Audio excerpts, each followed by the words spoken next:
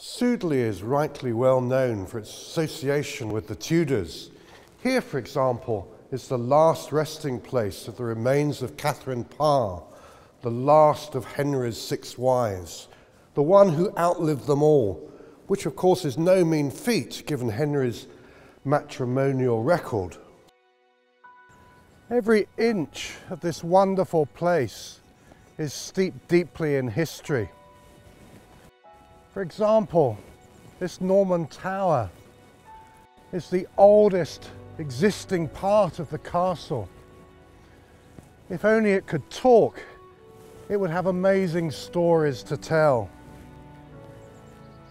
It looks peaceful and tranquil here today over the countryside, but this tower would have seen the country being ripped apart during the Wars of the Roses, when conflict raged around here.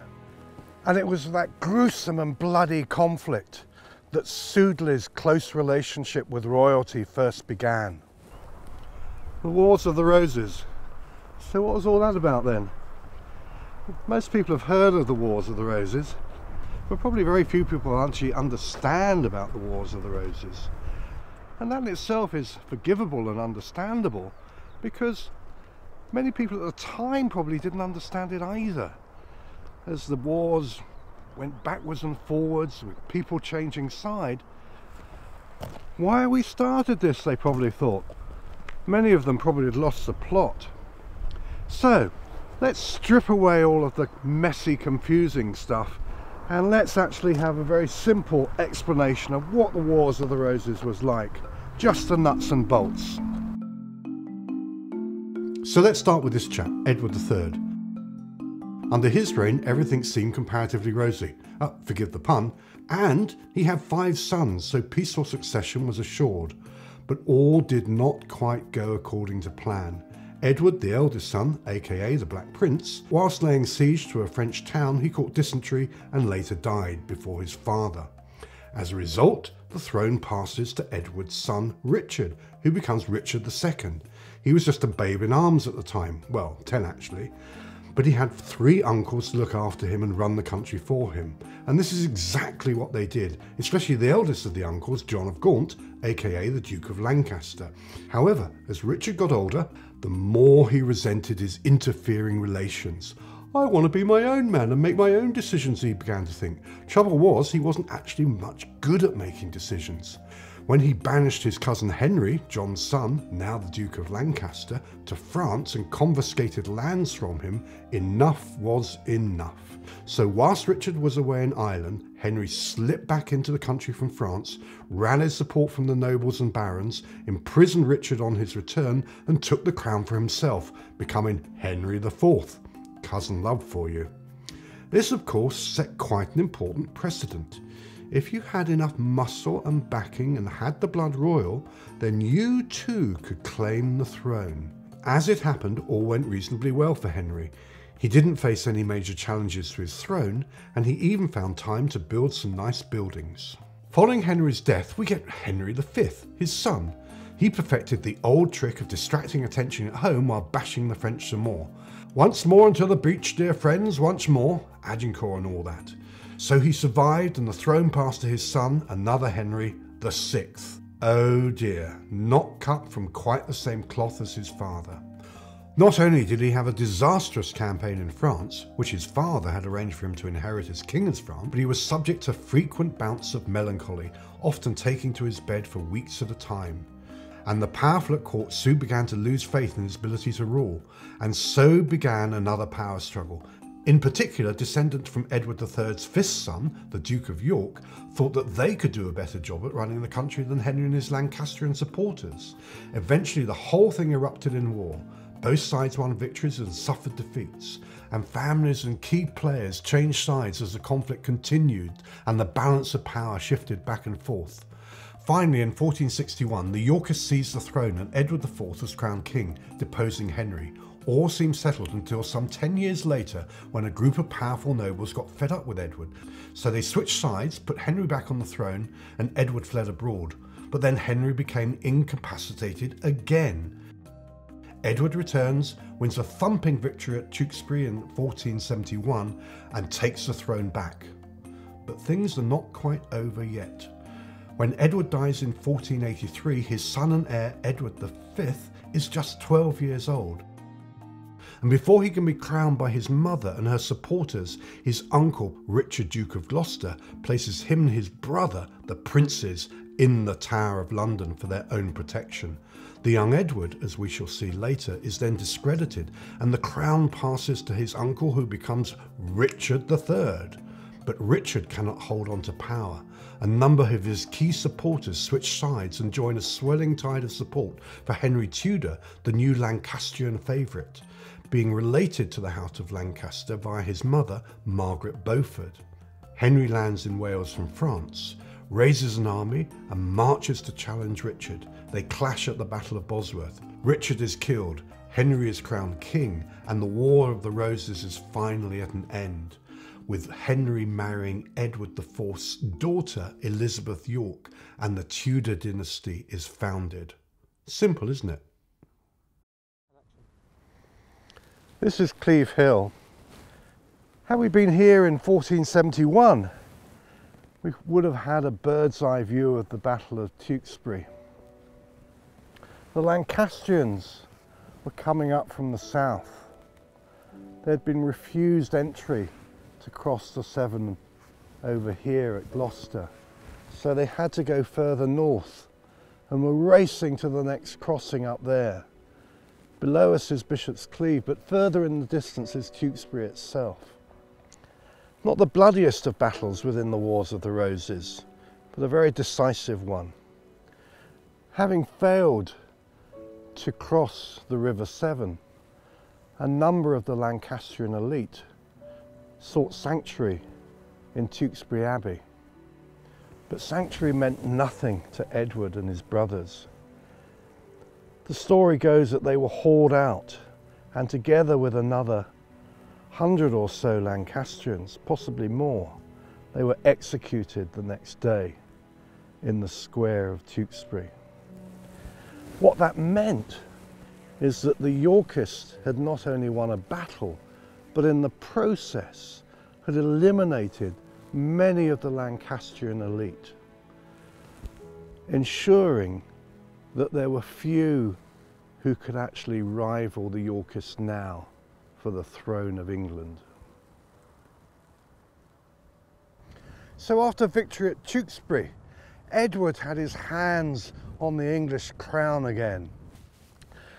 He of course had first come to the throne following the bloody Battle of Towton 10 years earlier in 1461. Then he was a young, handsome, tall 19-year-old. And like most teenagers, he had sex on the brain. Enter Sudeley into this story. Let's start with Eleanor Butler, the young, beautiful widow. She was the daughter of the Earl of Shrewsbury, not too unimportant himself, and she married into the Butler family, being the daughter-in-law of Sir Ralph Butler. Sir Ralph Butler had campaigned well in France and had amassed great riches through the spoils of war, which he brought back to England, and with which he decided to build himself a small, peaceful country retreat, Sudeley Castle. But Sir Ralph was a Lancastrian, and therefore, once the Yorkists were in power, found himself on the wrong side of the conflict. And what this meant is that he had to sacrifice and give up Sudeley to the crown. In other words, Edward IV. Edward IV had fallen in love with this place when he had visited it before and wanted it for himself. But that's not possibly all he wanted. He fell not only in love with the castle, but with Eleanor Butler. Sometime in the early 1460s, Eleanor Butler made what proved to be a fateful decision.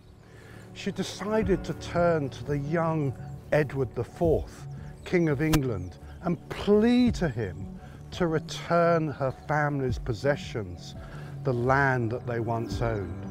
Now, Edward, being the man he was, took this opportunity to try and get Eleanor for himself. But this Sudeley love affair came back to haunt the Yorkist years later. After his unexpected death, a huge rumour was circulated that he'd been married to this Eleanor Butler before he married his subsequent queen, Elizabeth Woodville. This meant that the marriage to Woodville was invalid, that their children were bastards and therefore could not inherit the crown. Thus the crown was offered to Richard, the protecting uncle who conveniently had the two princes locked up in the Tower. So how could Edward not have known if he was married or not? Oh, sorry, Elizabeth. I love you dearly, but sorry, I can't marry you. I forgot I'm married already. The point here is this. In medieval times, the law concerning marriage was confused and opaque. Fundamentally, there were two ways in which a couple could get married. Method one, you can willingly and freely exchange vows to one another in the present tense. I, William, take you, Martha, as my wife, and she could exchange that vow. And then you were married. Method two, even more confusing. You can exchange vows in the future tense. I, Edward, will take you, Martha, as my wedded wife. And if that vow was followed by sexual intercourse, the couple were then married. No church service required, no witnesses required, especially to the messy sex bit, and no signing of documents. Because of this ambiguity around the legality of marriage, young couples, particularly if exchanging vows in the future tense, would follow that up by exchanging tokens of their affection for one another. These tokens are where the present day engagement rings that we wear have their origin. But what was important is that the token would be shared.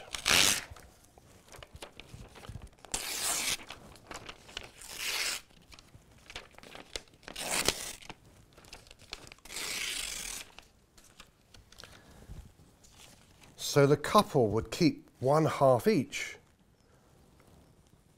and if a dispute arose, they could actually demonstrate the extent to which vows had been made. So what of Eleanor?